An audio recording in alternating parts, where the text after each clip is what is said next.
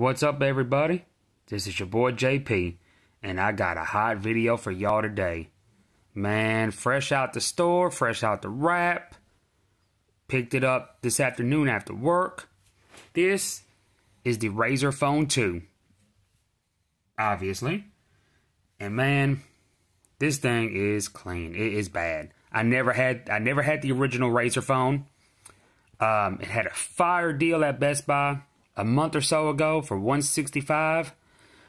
I was too late to picking it up. That was around the same time the regular blue Vivo 11 came out, and I was getting that too. And that's when I had noticed a sale, but by the time I clicked on it, it was already sold out. Wasn't available in any store. But I never experienced the original Razer phone. And a gaming phone is something that I would have really liked. Growing up as a kid, I always said that eventually your handhelds would become your new consoles. I said that for the longest when I was a kid, when I was in elementary school. And you wouldn't believe how many old friends, old classmates I run into that just stopped me. And they're like, Justin, they're like, man, you were so right about what you say. I'll never forget what you said about your handheld becoming your console someday. And you know, it's becoming just that. And I mean, it's even becoming your phone now, you know. I honestly, I used to be a huge gamer. Big time. Used to win awards at the arcades. But honestly, I haven't even had a console since the PS3. And the only reason I had a PS3 was for the latest Final Fantasy at the time. Now I just get them on my PC, and I can barely play them then. But most of my gaming, the past, 7-8 years, maybe even more than that, because again, I only had that PS3 for one game. And I mean, my brother, who's 7 years older, has a PS4, and he has tons of games. He plays on it almost every night. But and we work the same hours, totally different jobs, but same hours. But and you know me, I'm always on the go, and you know, you could probably guess I'm a big fan of the Nintendo Switch, which I am, and it's rarely ever even connected to my TV. It's usually played as a handheld, as it is out of the box. But even then, I don't play it. My phone is really my go-to source for gaming, and I play all kinds of games on my phone. Final Fantasy 15 Pocket Edition, Dragon Ball Legends. I mean, that's just a couple of games. I mean, it dates back since 2008. When Apple first released the mobile app store for the iPhone. I don't know if y'all remember, but when the second gen iPhone came out, the 3G, that was when they came out with the app store. And I actually was still rocking the original iPhone. And of course, you know, that update, you know, went for the regular iPhone as well. You know, the specs were actually, you know, virtually the same between the first two generations, except the second gen had 3G, where the first gen, you know, only had Edge 2.5G, if you will. But so that one really kind of relied on Wi-Fi whenever you need to download games, because at that time your games were already 200 to 400 megabytes. But or not 2 to 4 megabytes, but 200 to 400 megabytes. I'm sorry. You know, those, you know, back in 08, you know, they were already reaching, you know, half a gig in size. But I was always intrigued with the original Razer phone. It just didn't really entice me enough, though. Then the Asus ROG phone was announced, and I am a big Asus fan when it comes to their phones and their laptops. I will say, I've actually never had a Razer laptop, but I have always heard good things. I've known about them for a long time. I was getting the ROG phone, you know, and it was supposed to come in sometime next week, and then I definitely couldn't get both of them. But you know, this was available at the local Best Buy when it was originally out of stock as of a couple of days ago. But I guess they were sent more before the release date. And I said, you know what, let me go ahead and save, you know, that $100+ and pick this up. Because I got a couple other things I'm trying to get as well. I'm trying to get another new smartwatch, you know, and just you know, just to name a couple of things. You know, the Razer phone just has a few things that I like a little bit more. The design of the ROG phone is nice, but it's a little too crazy. The Razer phone 2 is also out of the norm. You know, they're what you expect. They're gaming phones. They're supposed to have different designs. The ROG phone is just a little, I don't know. I like it. I really do. This just, the ROG phone is made of glass, but it doesn't have wireless charging. I was never really big on wireless charging, honestly, until recently when I got the Vivo 11 Plus from Blue, and then I got the iPhone 10s Max. You know, and I had already had a couple of wireless chargers from previous Samsungs that I had, and I actually just put them to use. This has wireless charging. Another difference, too, is that the ROG phone has Quick Charge 4.0. This has Quick Charge 4 Plus. Quick Charge 4 Plus. And you do get the quick charger. And, of course, your USB Type-C cable. All in the box there. You also get your adapter for the USB Type-C to 3.5mm headphone jack. Very nice presentation here. Very nice. See that right there? What does that say? That can't even see that. Flagship gaming. I mean, it's really nice. Not much on the back. Nope, nothing on the back. And of course, this is what you see on top. It's a letter there, and it's just from the people that run the show, basically the people that run the company, Razer, if you will. This is the little pamphlet and the cool SIM removal tool that are found in this envelope right here. That's on top of this. These are stickers, kind of like what Apple does, and these are really nice. And here's the phone. Here's the phone. Let me wipe it down here. There it is right there. Screen off there. Look at that. I mean, it's beautiful. Sorry for all the fingerprints, y'all. I'm having a hard time finding a case for this phone. You know, good. I just like your cheap TPU clear cases so I can show off the aesthetics. And they just have all those expensive cases out right now. Well, only on Razer's website, actually. But this glass is very, this has got to be, you know, the in-hand feel. The glass on this phone just feels amazingly tough to the touch. And it's not slippery like you think it would be, like it even looks like. Look at my smudge. You think it's slippery, and it's really not. I've never had a glass-backed phone that was actually just this rugged. If I don't know if I can use that term, but it just has a certain feel to it. There's no texture to it, but it has a certain feel. That glass. It's the first time I've had a glass back, solid glass back. You know, no kind of grip on it, but it just has a nice grip to it. It's so weird. It doesn't feel slick. It looks it feels it. It's just, you know, it's not. It doesn't slide out of my pocket, you know, like a banana peel or whatever. It's just really nice. You know, you got your antenna lines there, and this right here is actually the power button. It doubles as your fingerprint sensor, and I love that. When Motorola did that with the Moto Z3 Play, I thought that was awesome. Of course, Motorola didn't integrate it into the power button.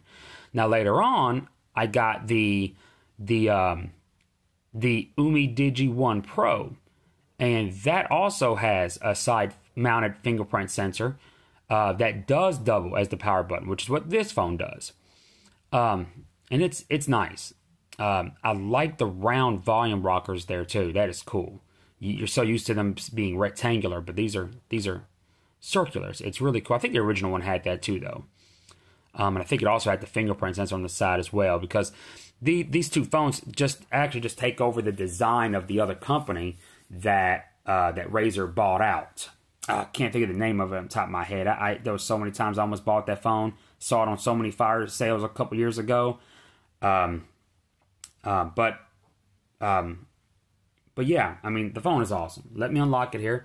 I do have the chroma on the back lit up. I just got I have ambient display on there too. I did not know it was going to have that, and I love that. I love that ambient display. Let me hit the And the fingerprint sensor is super fast, by the way. The only thing that I'm having to get used to is that you do have to press it in. I don't know if there's a setting to change that. I haven't really gone through it, but you do have to press it in before it registers. And but it's quick. I mean, it reads it as you're pressing it. That's one thing I will say about the Umi Digi 1 and Umi Digi 1 Pro.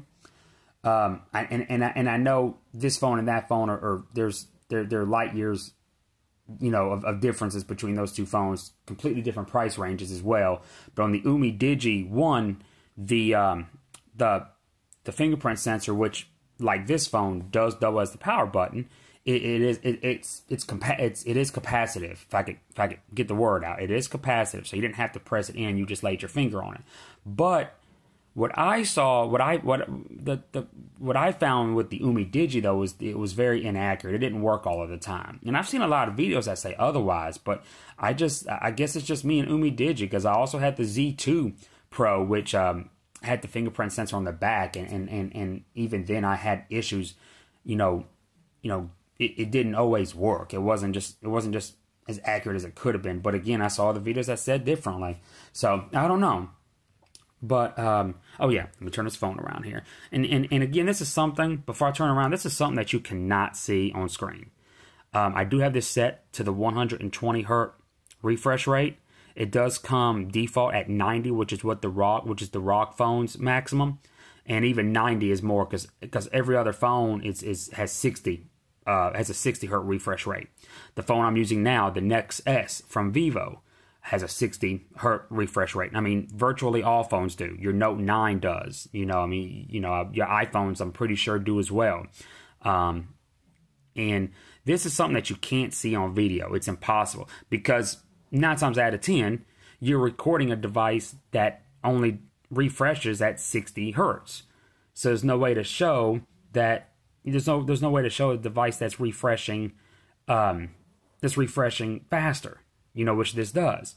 A better example would be the fact that this phone also has a Quad HD panel. Again, another thing that the ROG phone doesn't have. The ROG phone is AMOLED though. This is an IGZO display, which is from Sharp. It's their technology. It's their version of an IPS panel, LCD, if you will. But you can't show. Well, yeah. I guess, never mind. You could actually. I was going to say that there's really no way to show a Quad HD display on a full HD. But, of course, you can record in a higher resolution, but then you'd have to transfer it to another device that actually, can play back in that resolution. Even if I'm recording this in anything higher than 1080, if I go back and watch it on my Nex S that I'm using to record this, the Nex S's display itself is only 1080. So it's anything above 1080, it's still going to come out 1080 on this screen. But, of course, for those that would watch this on a computer, for example, that has more than a 1080 res, or a TV using something like Chromecast and YouTube or whatnot, if I was recording this higher than 1080, then yeah, you could see that is, Quad HD, I guess you could. I have trouble, as many others do, really seeing the difference, with anything above 1080. But I kind of can, especially on a lot of your LG phones, and Samsungs that are Quad HD. But didn't mean to ramble there and get off subject there, but it is a beautiful, beautiful, beautiful panel. It really is. I mean, it's you can really just see the clarity in it when you're using it in person with the Quad HD. Again, I think I'm recording this in 1080 anyway, so even if you are viewing it on something with a higher resolution, I don't think I'm recording any higher anyway. If I get requests to, though, I will. I just never really thought about it. I do have unlimited data, even on cellular or Wi-Fi or whatnot, so it's really not a problem if people do prefer that. But even then, you're not gonna see the refresh rate that this phone has. And it is something that I never understood when I read about it, but when you're actually using it, it is very nice. Very nice. I don't know why this is. It's just kind of the screen is trying. There we go. There we go. There we go. Just trying to zoom in there, but yeah, it is. It is really nice there. You do swipe up there. It does use Nova Launcher built in, which I think is really cool. I used to use Nova Launcher a couple years ago, and it's cool that that you get the Pro version, the paid version, built into the phone. I mean, that is, even though it doesn't have the latest version of Android Pie, it has Oreo. It practically gets all of the features that Pi has as far as the user interface goes, because that Nova Launcher, that's kind of what Nova Launcher does. They bring the new features of the UI to older devices that don't have that update. And of course, I know this device is going to get updated to Pi, in a matter of a couple months, if not a couple weeks. So I mean, I'm not worried about it not getting Pi, and you shouldn't either. But it's just cool that it has Nova Launcher Pro on here. If there's ever a time where this device does stop getting that support, of updates, at least it still has Nova Launcher. Nova Launcher does update itself through the Play Store. So you're not having to wait for a firmware to get the latest version of Nova when that comes out. You'll download it from the Play Store, and whatever new features the next OS's UI has, you'll get, So that's pretty cool. I like that. I like that. And that's definitely something to remind yourself of if you have the original Razer phone and don't plan to upgrade right now. Maybe you're waiting next year for the 3rd gen. Maybe you're going to hold off after that. Not everybody buys new phones every, couple of months or even every year, So that's just cool to know that, if that time when the original Razer stops getting updated, which I hope isn't anytime soon, it shouldn't be. I mean, it's still a fantastic phone. But yeah, this just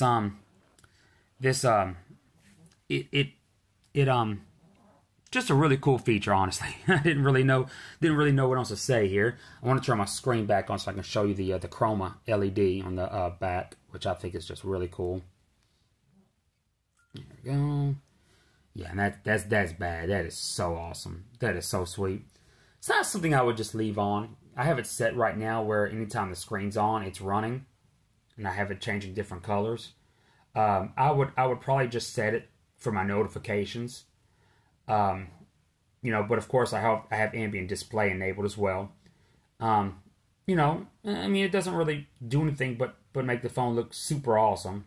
Call it a gimmick if you will, but I think it's pretty sweet. I really do. The original one actually looks like it should light up, and it doesn't. So, obviously a lot of people must have said that. A lot of people who own the original one must have said that, and then Razer just kind of put it in the 2nd gen. They do listen to their fans. They really do. And this phone is spec'd out to the max. I mean, it's insane. I mean, it has 8 gigs of RAM, Snapdragon 845, of course. 64 gigs of internal storage, but it is expandable, so that's fine with me. I don't need any more than 64 internal. If it makes the price tag go up any more, as long as it's expandable, I'm happy. It's not really much to say there. And these are the speakers on the top and bottom. I do typically like your all-screen devices. I like the notch because I like the screen to stretch. But this is built like this for a reason. It takes an old design that we no longer see, and puts modern use to it with the dual front firing speakers. And I mean, it's awesome. I mean, really, it has so much going for it. But I hope that y'all have really enjoyed this video. Thank you for everyone that's been subscribing and hitting me up lately on my other ones, especially the ones for the Vivo 11 Plus and the Vivo 11. I've been getting a lot of hits on those, which I expect. They are your phones with lower price tags, and they are phenomenal for what you get. But I mean, if you have the 800 though, this Razer phone is just magnificent. I mean, it really is. It's awesome. I've barely even dug into it. I had so many errands to run after work. I let it charge. I'm still using my Nex S, but yeah, man, I really was really happy I got to show this to y'all. And take care. Hit me up in the comments. Subscribe. Peace.